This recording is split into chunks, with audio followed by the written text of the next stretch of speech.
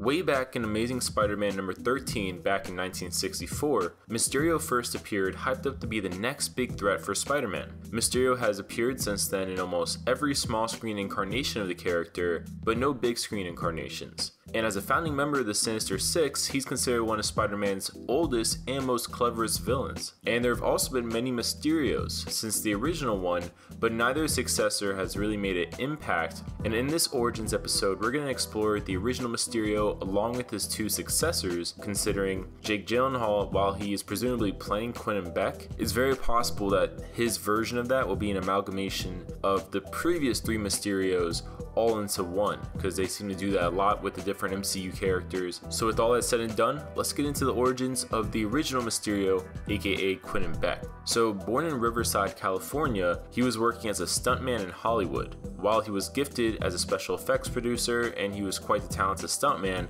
he always felt overlooked, and being constantly overlooked regardless of his top tier work in the industry, he began dreaming of ways to gain more attention and fame. And after his initial plan, which was basically him trying to become a lead actor, when that didn't work out because he both lacked acting skill and the attractive looks to succeed, he decided instead that he would achieve fame quickly with his talents by portraying a costumed hero. To hide his identity, he created the Mysterio persona, and after faking multiple crimes as Spider-Man to paint him in a more negative light, Mysterio began appearing publicly as a crime fighter to defeat Spider-Man, just deliberately. He appeared at the Daily Bugle, for example, and proclaimed himself to be this new hero intent on stopping Spider-Man. And obviously J. Jonah Jameson got really excited about the whole thing. Spider-Man ends up exposing him, and instead Mysterio just becomes a supervillain. And shortly after, he eventually joins the Sandman, Doc Ock, Kraven the Hunter, Vulture, and Electro in forming the Sinister Six. But getting on to the second Mysterio, Daniel Burkhart, he was actually the cellmate of Quentin Beck once Quentin Beck went to prison. And during their mutual time in prison, Burkhart ended up learning many of Quentin Beck's illusionary tricks and his how-tos, if you will. And later on, J. Jonah Jameson, of all people, hired Daniel Burkhart to impersonate the ghost of Mysterio after Beck's assumed death, but obviously that kind of didn't work out, so it was just a big failure. Eventually becoming the third version of the villain Jack-O-Lantern instead, with Quentin Beck's cousin McGuire Beck. He kind of did that for a little while, didn't really work out super well, so he eventually returned to that alias of Mysterio. Once he returned to that identity, he did nothing impactful with it. There's a cool storyline where all three Mysterios are present. You have Quentin Beck coming back from the dead, kind of not really doing much, more so just watching and laughing at the other two Mysterios. Speaking of that third Mysterio, he's actually the most interesting to me for a lot of reasons actually. One, he's a mutant, but also I think being the only one with actual superpowers, he just always, I felt, was more of a on paper challenge as Mysterio.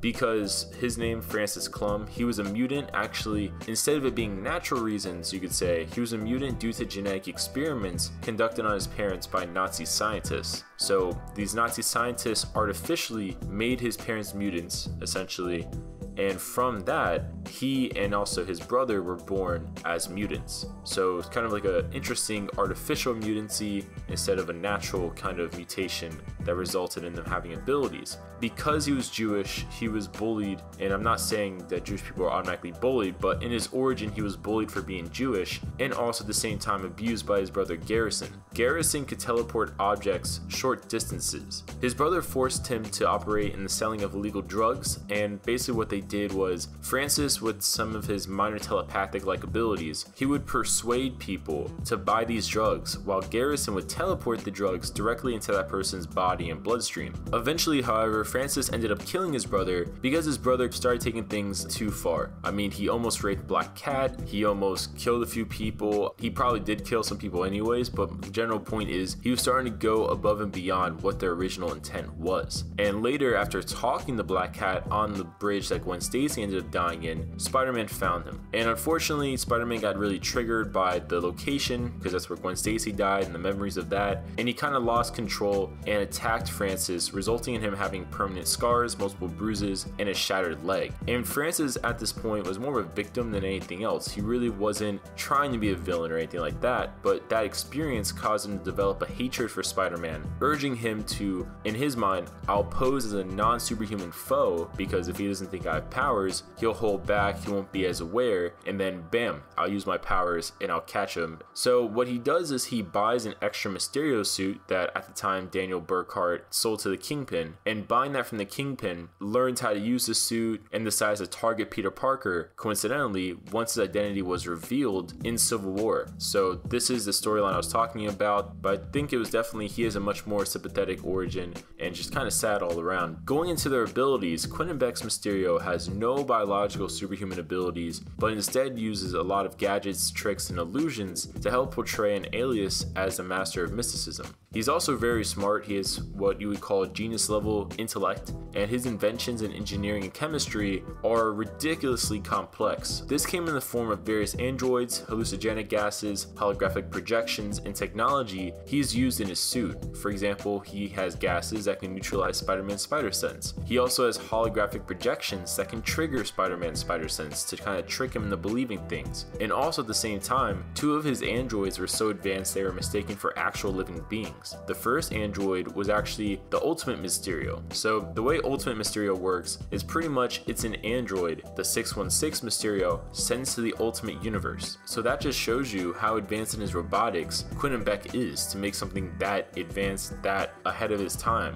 And also his second android of note is his quote-unquote daughter named Misty Beck, aka Mysteria. She was so lifelike to the point where not only did she have her own sentience, but she actually studied and became an expert in real magic. So unlike her father, she actually practiced real magic. Now the suit allows up to 30 minutes of air supply, along with the boots being specially designed to enhance your leaping and running speed while also taking in extra impacts from falls. And his speech modulator gives him speech pattern kind of called hypnotic and mind bending. He also has tech in the suit allowing him to teleport and disrupt surrounding electronics similar to an EMP. And the third Mysterio, Francis Klum, who is a mutant, his abilities regarded teleportation, telepathic suggestion, and some telekinesis. So his teleportation was actually unique in a way where he could not only teleport himself, but objects, especially objects around him. However, it drained his stamina in doing so. And his abilities to persuade were powerful enough where he was able to force people to do things like commit suicide, commit crimes, even if they wouldn't do that at all normally. But comment below your guys' thoughts. What do you guys think about this? Was this helpful? What character would you like to see us do next? Comment below, and we'll see you guys next week.